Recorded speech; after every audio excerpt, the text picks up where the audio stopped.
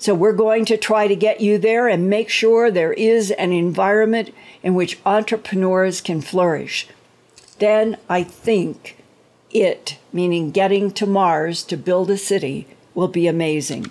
But I wonder how much has Elon Musk been read into the MJ-12 alien UFO program, the one that we have all been trying to get to the bottom of, that we know began in 1947 with some kind of an executive order by Harry S. Truman. It's now 70 years later.